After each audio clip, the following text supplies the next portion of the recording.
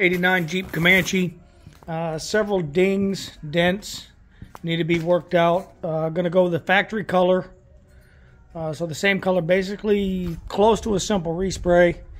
A lot of people say simple respray, but there's still quite a bit of work that needs to go into it. Some heavy dents in the just below the tail lights, and see what we can do about working the tailgate. And overall, the truck's really clean, rust free. If everybody knows about Jeep Comanches, they're kind of unicorns. About 190,000 made.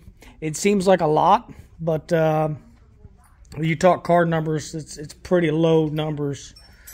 A lot of people make the jokes. You're more likely to see a Ferrari on the streets than you are a Jeep Comanche. So this is kind of starting another one, and get this thing knocked out, get it looking clean, put the Pioneer decals on it, and just make it look nice.